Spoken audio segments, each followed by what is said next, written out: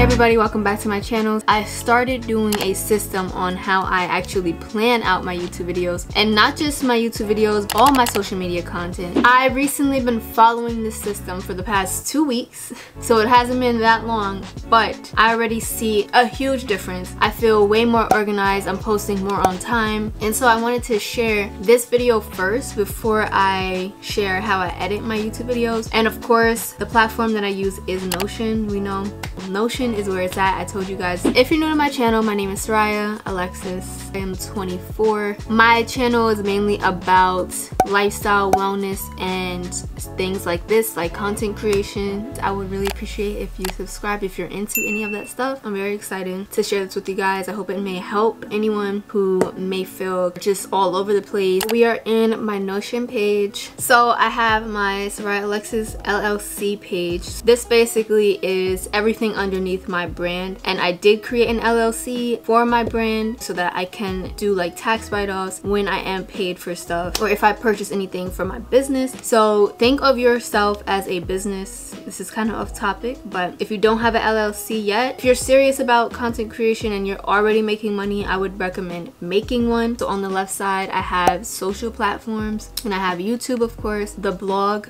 that I never started, and then the other page underneath is my Instagram and TikTok page. I put strategies, don't know why. Everything that has to do with Instagram and TikTok is in that page, and I just made it one page because I don't like flicking through a whole bunch of pages. I just need things in one place, you know. On the right side I have more pages. So the first page is the social media stats and review page. If you watch my monthly plan with me, then you know this is the page that I use to track all my social media analytics and progress. Next, I have my personal brand standards page. Honestly, I don't really use this page like that, but basically in this page I put like who my target audience is, different fonts that I use, different colors. I don't really use it, and everything that I use is pretty much in Canva. Next, I have my Instagram post template. Underneath that page I have affiliate marketing and brand deals. This page is different brands that I want to work with in the future. It also is like a list of all the affiliate marketing platforms that I know of. I have brands that I worked with in the past here, local brands that I want to work with. I have my brand collaboration template in here. That's basically like the emails that I send to people if I want to work with them or if I don't want to work with them. And then I have like brands and companies that I want to work with. As you see, Notion is here, you know, you guys already know. I gotta update this, but yeah, that's everything in that page. I should probably go into the other pages because I didn't do that. And this page I'm not going to go into. I'll probably delete this page later. I don't even know what's in here. And then one page I didn't get into because I do use this page is the Instagram post template. I'm just going to click on that so you guys can see. This is just the things that I need in order to make a post. The image, if I already have the image, you can put it in here. I typically don't do that in Notion. I like to use other platforms. I've recently been getting into Rella, which is Natalie Barbu's app that she created, but I'll write out the captions and I'll write out the hashtags here. Just underneath that I put tags, so different brands or pages that I want to tag that might repost my stuff. Alright, so if you go down, we have this section labeled learning. I barely go on these pages, but I just like to have them here. I'll probably organize this sometime in the future. Then I have the page of influencing and content creation 101. This is basically things that I learned along the way, and let's say one day I want to make an ebook, I can just go to this page and like teach some things that I learned. On the right side I have my services and products. It's basically having multiple streams of income. So that's what this page is, this section. On the left side here I have content ideas. This is basically all the platforms that I post on, so YouTube, Instagram, and TikTok. In these categories I have my content pillars, so basically what I'm looking to post on all of these platforms. In these sections I just have the categories or the content pillars that I post underneath each platform. It helps me stay organized and keeps me consistent, not only with when I post but with what I post. Now let's get into the actual content calendar. So if you scroll down more on this page, you have my YouTube content calendar, you have my TikTok content calendar, and my Instagram content calendar. So starting with YouTube, if you scroll down, you see my YouTube content calendar. This is just a calendar of the videos. I love seeing it in a calendar view because it really helps me stay on track, see what videos I have to film and edit for the week. And hopefully this might help me stay more on track with posting on time. So we'll see. But let's actually go into my YouTube page. So this is my YouTube page. I have my mission. It's good to just see why you create videos, what's the purpose behind them. Next, I have my YouTube pages here, and this is basically the other YouTube channels that I created. I honestly don't post on these pages, but I just created them just so they're there. Templates, I have again the social media stats and review page. I just copied and pasted it into my YouTube page. I have my description box template, which is a huge time saver. If you do not have a description box template, you need to make one right now. Nobody has time to write out all that stuff for every single video when you can just copy and paste it. You can look in my description box, you'll see it. Then I have video outline template, editing workflow, and a video publishing checklist. These pages don't really use as much. And then I have my 3 values. I seen somebody else do this. I think it was Lavender, and I put minimalistic, aesthetic, great quality, and keeping it real. I don't know why that's crossed out. Don't know why that's crossed out. We keep it real over here. So semi-chill. What was I thinking? I don't really know. This is embarrassing. All right, so if you scroll down, we have my YouTube content calendar and ideas table. So this is the table that you guys seen on my main page, the Seriah Alexus page. It's the same table, I just have them in both pages. These are all different views up here. So the first view that I have is videos in progress. So these are videos that I am working on or that I am planning to film in the upcoming month. Then I have a calendar for when the videos are due. Film date is basically the calendar, but like when I need to film the videos. Posted, these are all posted videos. And then these are all video ideas. So starting with the ideas view, I'm probably gonna blur this out, but I like to separate my ideas by video category. It's nice to just have them all here like this. And let's say I'm like, I want to post a vlog next week, I can just pull from these ideas. And yeah, sometimes I just think of videos on the spot, but it's nice to just have all your ideas in one place so that you're not constantly thinking of ideas on the spot and being under pressure to come up with stuff. So I'm gonna go into one of the videos so you can see how I actually organize it. So first I have the month here, so which month I'm planning on posting it. Then I have a sponsor, like if this video is sponsored or not. Then I put the due date when I want to post it. Done is obviously if the video is done. Video category I have for what type of video it is. Notion just came out with this new status properties, and so what I have here, which keeps me very, very organized, I love it so much, is different categories for what stage in the process of the video I am in. So I don't check a video as done until I promoted it on other platforms or repurposed it in some way. So it's nice to like keep track of the process with all my videos. I have a template here for a new video. So we have my mission here, which is what I had at the beginning of this page. I just put it in every single video so that we stay on track. And my target audience, I put women, especially women of color. Basically all this stuff is me.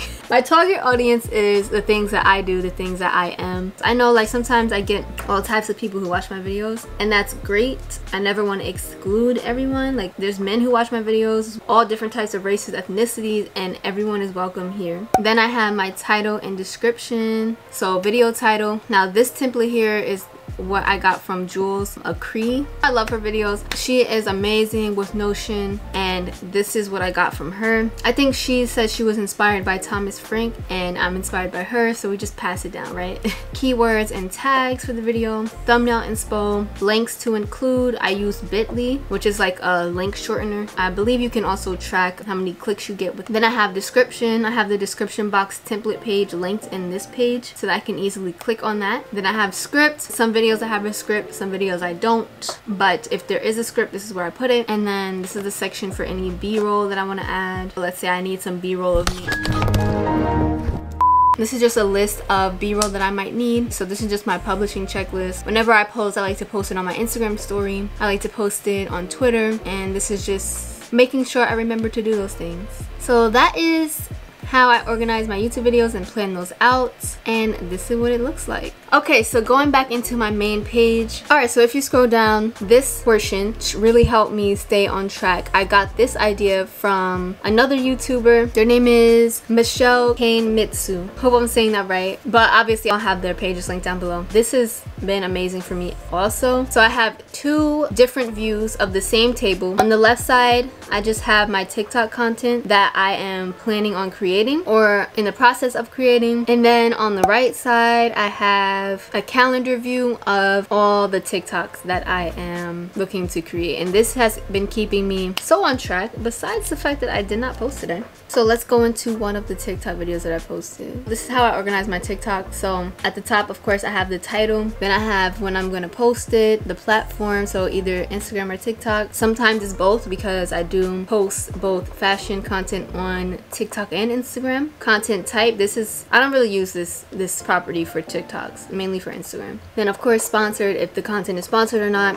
Any notes that I want to add, the status, and with this it's pretty much the same thing as the YouTube videos. Then we have any sound that I use. Actually, I could take this property out. And then category is again the different content pillars that I post. I just make sure I put the category in so that I know what I'm posting. And then if you scroll down, this is how I organize my TikToks. Not every TikTok I go in depth and do this for. In fact, I just recreated this page today, so we'll see if this works for me. But I have the video title, any keywords to add in the TikTok, basically hashtags. Most of the time the caption is just the title of the video. Then the content, I have any images that I would like to add. Then the script, if there is a script. Most of the time there's not. And then I have a list of hooks that I've seen somebody post on TikTok. And then I have a category for a specific sound that I would like to use in the TikTok. So yeah, that's pretty much how I plan out or organize my TikTok content. That is pretty much the same thing for Instagram here. I don't really plan out Instagram too much on Notion. Like I said, I mainly like to use like apps like Rella, Planoly, or Unum. So in this page, my Instagram and TikTok strategies page, this is where I have the same content calendar that you guys see on my main page for Instagram and TikTok, but this is also where I put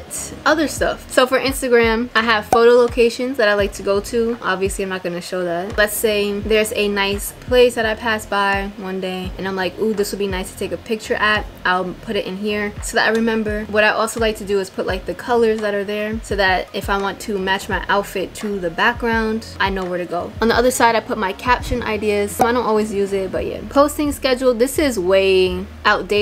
I do not do this at all anymore. And IGTV, like that's gone. Instagram branding, again, I don't really use this. When I was big on creating my Instagram aesthetic, I put branding here, so like the colors that I want on my Instagram feed. Then I have my target audience again. Content pillars on this side, so what I am actually posting about. And then I have types of post here. I don't really use this at all, but this was like when I was big on, again, making my feed look a certain way. Instagram content calendar, I have all my Instagram ideas here. Again, I'll probably blur it out, but how I like to do this is separate the ideas by category and the content type, so whether it's a reel or if it's a live. And then for TikTok, it's pretty much the same thing. I have my content pillars, my series that I do on TikTok, accounts to follow after. Have a few accounts that you study. You don't copy them, obviously, but you study them and see what they're doing that you like, what they're doing that you don't like, and just make it your own. Alright, so I feel like I was kind of all over the place with this video. I tried to make it as organized as I could. It was a lot, so I hope it was helpful. Alright, so one thing that I want to start doing in my videos is shout outs. I'm still trying to figure out like how I want to do it, but there was a shout out that I was meaning to do for the longest time and I kept forgetting when I was filming a video. It's Jules. Thank you for being on the channel, for engaging, leaving comments, and I appreciate you so much for being here. So if I continue to do these shout outs, leave the star emoji if you want a shout out. Make sure you follow me on my social media. Thank you guys so much for watching. I hope you guys enjoyed this video. Make sure you give it a like, make sure you subscribe down below, and I will see you in the next video. Love you.